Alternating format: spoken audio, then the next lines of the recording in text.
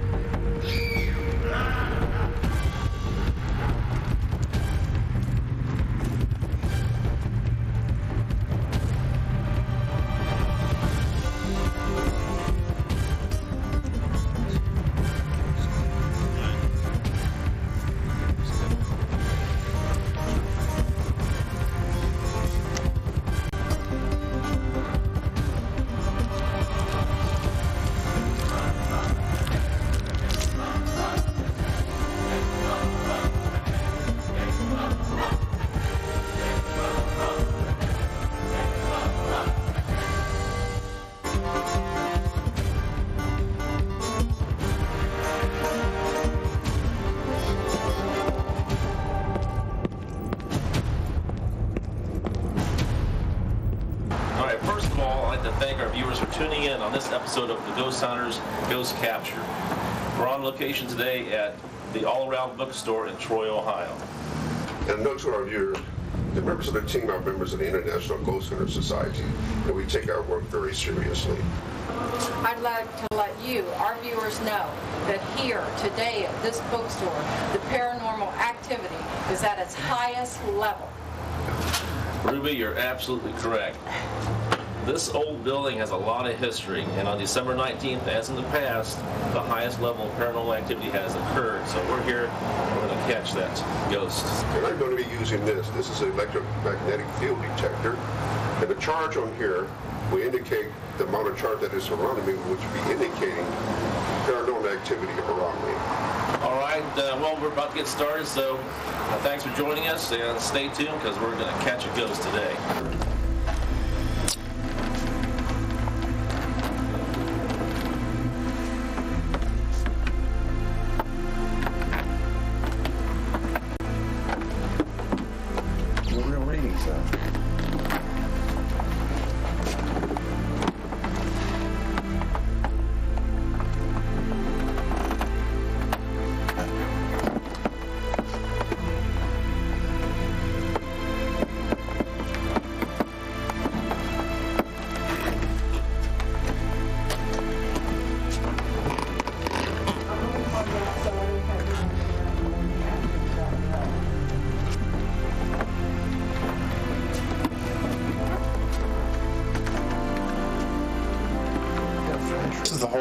right here. This is where I expect we'll find something.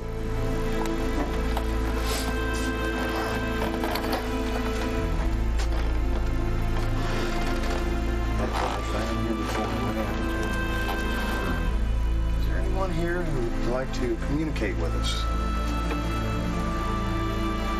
Charles, this is the room they say that it's probably the most haunted of all the rooms up here. It's the mystery room. And I think we should probably ask a few questions here and maybe we can get a response on tape. All right, that sounds like an idea. We're making a record of all sounds here, voices or anything else. Why are you here? Are you aware of us? Why do you move the stools around in the mystery room?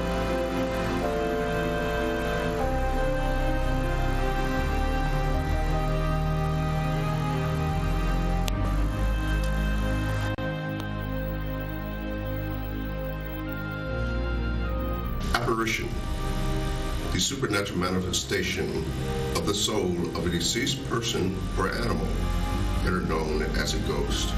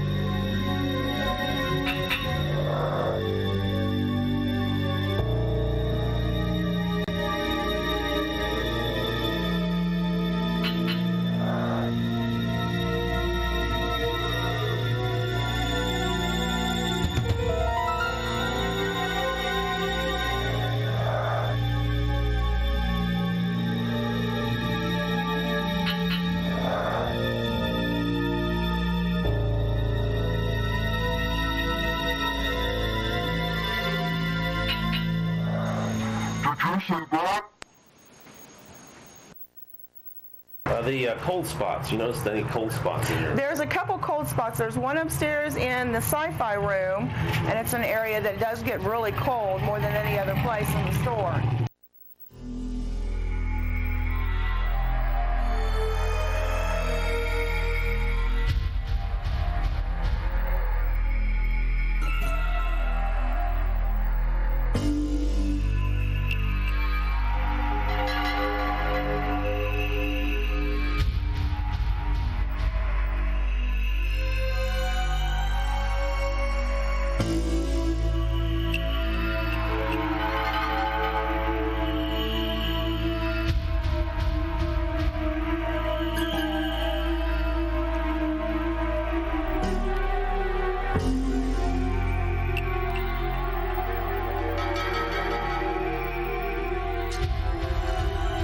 Paranormal.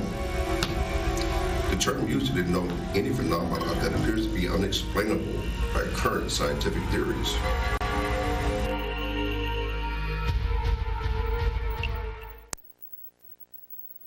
The previous owner and I were changing light bulbs upstairs in the literature room, and it was a beautiful day, just like it is right now, and her and I were the only ones in the store, and she was up on the ladder and I was holding it for her because we have like 4 and 8 foot, 12 foot long light bulbs that have to be changed.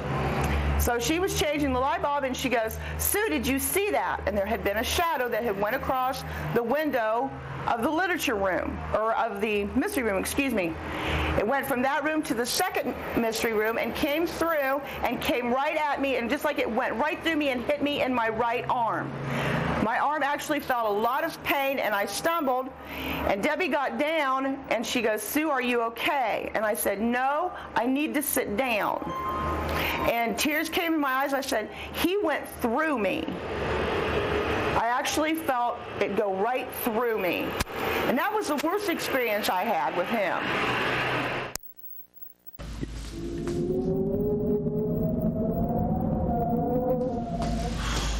Ectoplasm. Now there's a word that became very popular in the 1980s upon the release of Ghostbusters. Actually, ectoplasm was first coined in 1894, and it referred to the white substance that appeared on a medium's skin upon a seance. Now today, ectoplasm refers to a white cloud, ectocloud, that a ghost, as it appears, draws all the energy, becomes an ectoplasmic image, if you will. Now they have been seen as white swirls of light, but today, as a ghost appears, that is ectoplasm.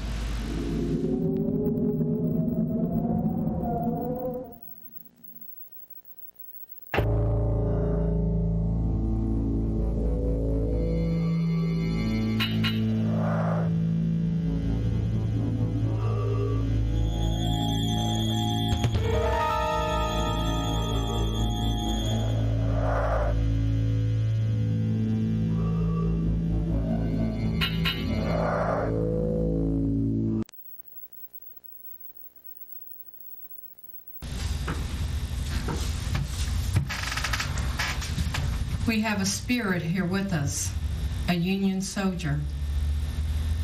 His leg has been amputated, and he has a pained look on his face. He's so close, I feel as though I could reach out and touch him. He's so cold. He just went through me. He's gone now.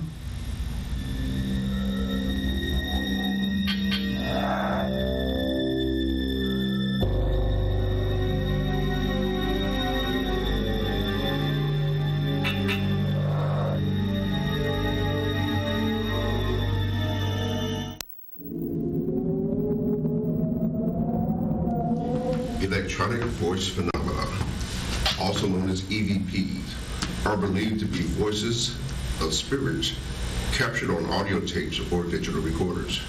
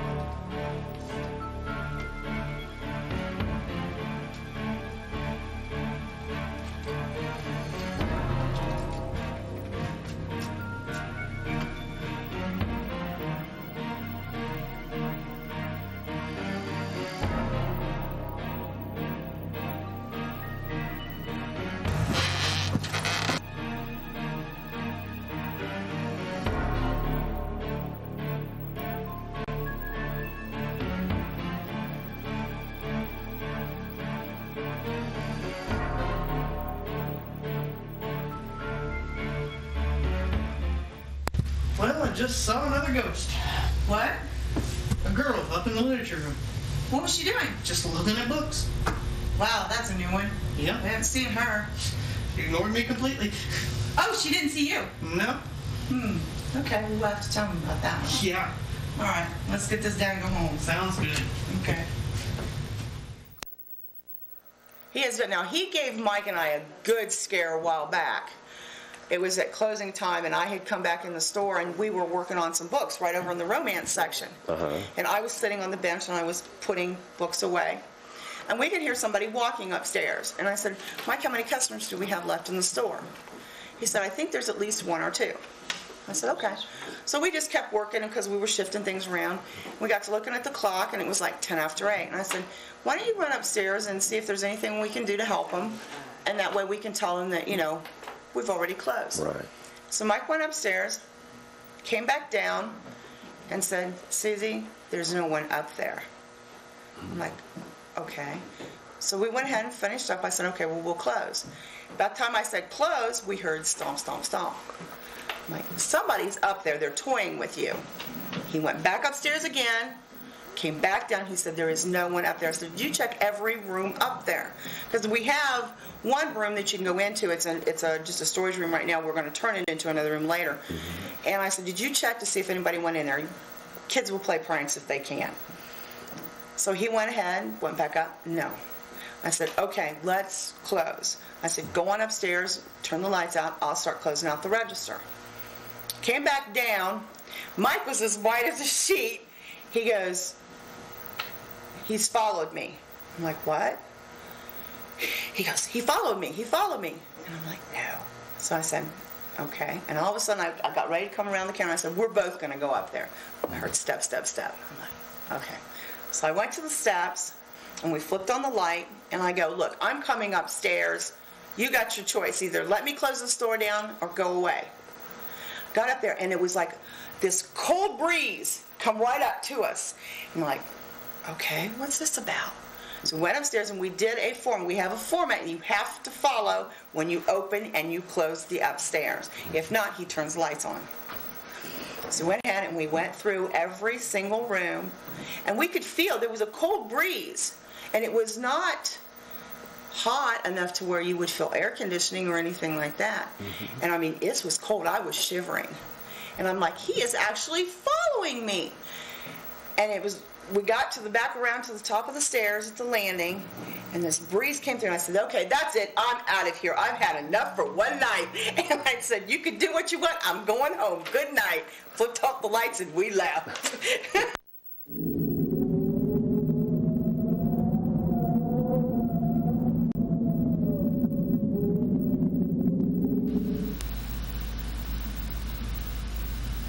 An orb. An orb is considered one of the lowest forms of paranormal activity. It is a human spirit, a human soul. That is an orb.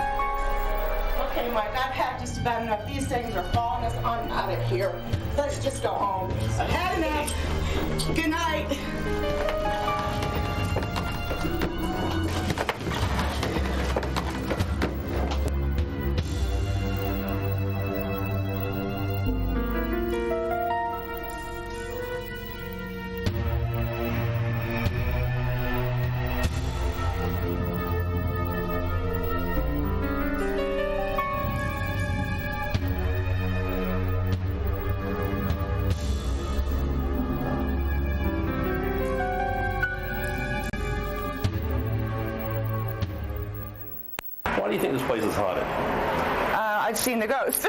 Is it a guy? Is it a girl? Yes. No, actually, we have one of each. So we do have a man, and we do have a woman, and we have seen a small boy. Is that period are they dressed in old clothes or? Yes, I've seen him on several occasions. I've seen him upstairs. At that time, it was more just a shadowy figure that went across. But I've actually seen him standing downstairs, right across the counter, and he was dressed in a long black cloak, tall gentleman, and had a green hat on, of all things. Is it a tall hat or? No, it was more of a flat hat that he had on. He had on a white shirt, ruffled at the neck, ruffled at the end of the sleeves. I could not see his face, but he was very distinct. And this happened on 2 separate occasions at the same time, about 7:45 in the evening, which is about 15 minutes before close. And I had come back for closing. Mike was working. And I came in and I said, "Who was the gentleman you were talking to?" And he looked at me and he said, "Susie, there hasn't been anybody in the store in the last 20 minutes. I said, "Mike, there was a gentleman standing here." And he says, No. And I described him. He said, "There's been no one in the store whatsoever." 2 separate occasions I've seen him do that. And it was just like he was having a conversation with Mike. Sue Cantrell returns to her store for closing. And as she approaches the store, she notices a customer inside the store with Mike. But this is no ordinary customer.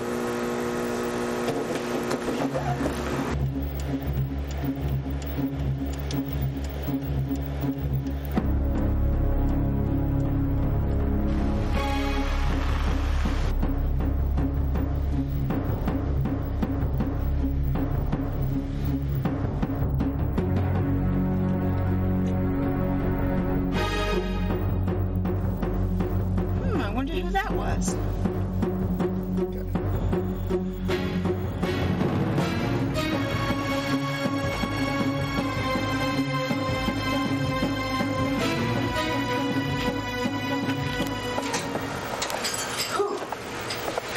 Hi. Hey. Hey, Mike, who's the guy that you were just talking to? What guy? The guy who was standing right there. There hasn't been anybody here in the last 20 minutes. There was a man standing right there No. who had on a black coat and a green hat. No. There was somebody standing right there when I pulled up. Hasn't been anybody in here. About 6 months ago, I had a gentleman come in, and this was early in the day. And he was right down here at this bookcase where all of our true crime is. And he was getting some books, and he came back up to the counter, and it was the first time the gentleman had ever been in the store. And we were at the counter, and we were talking, and he said, "Oh, this is the first time I've been in here. Great store." About that time, books started coming off of the shelf all on their own. It was not done in a dominoes effect. This was actually coming out on the shelf and landing on the floor. He looked at me, and I looked at him, and I just smiled. I didn't say anything. And I said, "Oh, no big deal." And he goes, "Okay." So we continued our conversation. A couple seconds later, it happened again. He goes, "Did I not put the books on the shelf right?" I'm like, "Well, maybe." And then about 4 books came off the shelf at one time. He says, "Thank you very much and have a good day." And he walked out of the store. Poltergeists. Poltergeists in the films, movies that you see have been depicted as evil entities. Paranormal activity or spirits that can do harm to you or myself. Paranormal experts believe that poltergeists are actually the spirits of young, mischievous children. The word poltergeist is actually German. Polter meaning noisy, geist meaning ghost. If you see books flying off shelves or furniture sliding about, loud footsteps at night, you're probably dealing with a noisy ghost, the spirit of a young child, a poltergeist.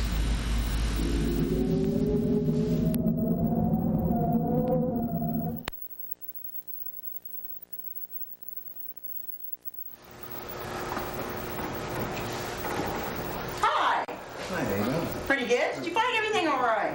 Yeah, sure did. Great Good. store, though. Well, thank you. Great selection. Thank you. Oh. book about, usually you hear it upstairs, not down here so much. So you enjoyed yourself today? No, maybe not. How much? $6.25. You just keep it cheap. Thank you.